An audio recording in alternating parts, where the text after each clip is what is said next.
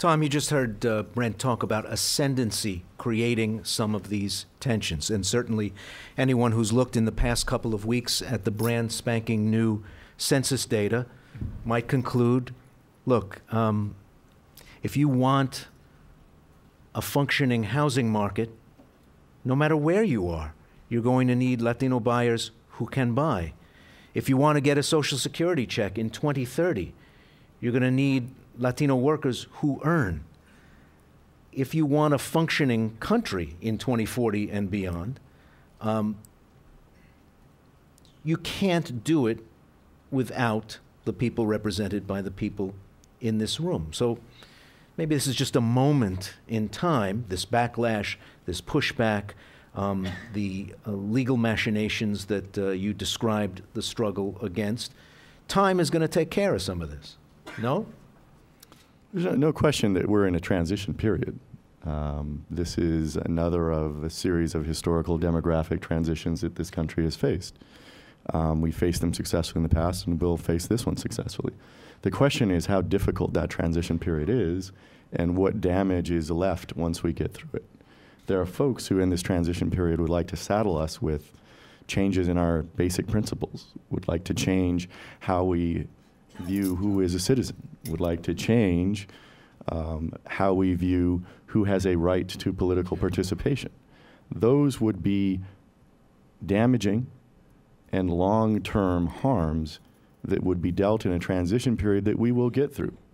So you are right, but we still have a responsibility, particularly in the Latino community, in coalition with the other communities as was mentioned, but to ensure that this transition period does not leave the nation permanently damaged and does not occur with so much vitriol and intergroup conflict as to undermine the serious foundations of this nation. If you go back, maybe start the clock running in the mid-'60s with the Hart-Celler Act, there's been periodic mumblings about changing the rules of the game, revisiting how and under what circumstances people become citizens of the United States. But has the ante been upped in a way that is even surprising to you on this panel, when people no longer complain about the 14th Amendment as some abstract proposition, but actually start to lay the groundwork for debating a repeal? Brent? Absolutely. It's frightening, and it's it's amazing to me how you could go back and try to address something that's tied up to the very beginnings of the civil rights movement. The 14th Amendment, for God's sakes, was put in place to stop, in essence, southern states from discriminating against African Americans and denying citizenship to African Americans right out of the period of slavery in this country. And I would have thought that that's something that we would not go back and try to revisit, because I think every American can understand how awful that period was. But here we are talking about the possibility of repealing the 14th Amendment and, in essence, creating two types of Americans, one without rights that would be hereditary from generation to generation. Potentially people could be in an undocumented status.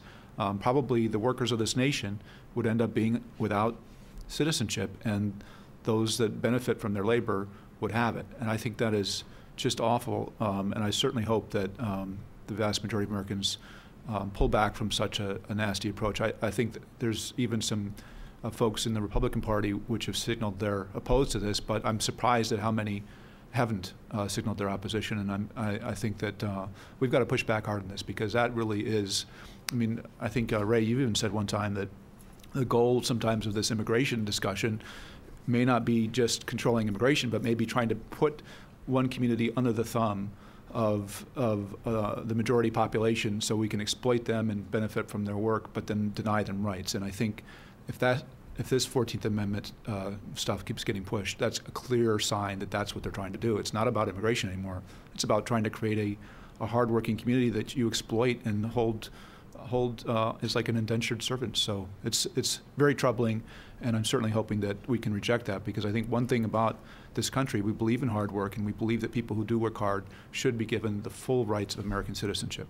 So, Maria, what's all this about? Making the previously unthinkable suddenly thinkable? Well, What's going on?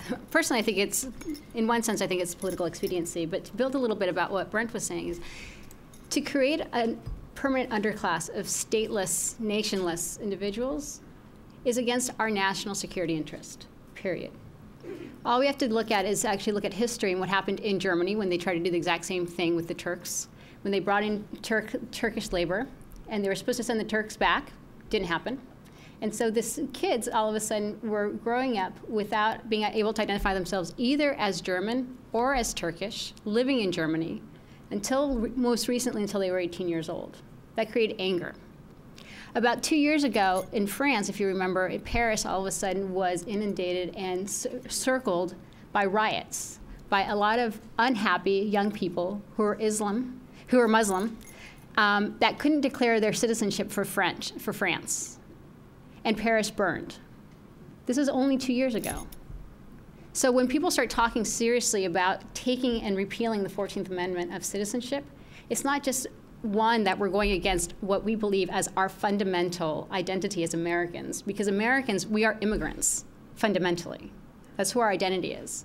But secondly, we're striking at the very heart of our national security. Because we're trying to basically tell people that they are not American when they feel it. And where else are they going to go? So when folks start talking about repealing the 14th Amendment, this is serious.